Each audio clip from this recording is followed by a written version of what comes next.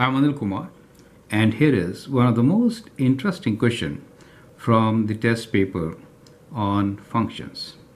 The question is, given f of x equals to k times 5 plus x, find the value of k if f inverse of 2 equals to 3. You can pause the video, answer the question, and then look into my suggestion. Now what we are given here is f inverse of 2 is 3. It really means that on the inverse function, we have a coordinate point 2 is the x value, the y value is 3. That is the point on inverse function. Now, on the function f of x, what should be this point? So on the function, the point should be 3, 2, right? It flips. Swap x and y to get the coordinate point. So that is the concept.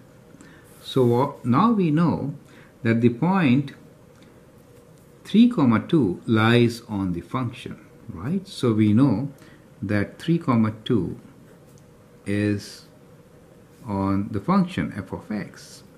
It really means that f of 3 is equals to 2.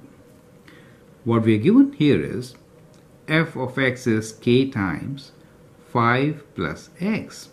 So what is f of 3?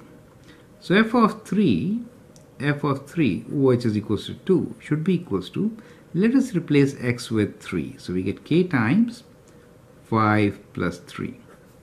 So that means 2 should be equals to k times 5 plus 3 is 8. And now you can solve for k as 2 divided by 8 or 1 over 4, correct? So that gives you the answer. And therefore, k is equals to 1 over 4. So that is how you can actually solve such question. So the idea is, use the coordinate points of the inverse function to find its original point on the function by swapping x and y, right? And that is how you should do it.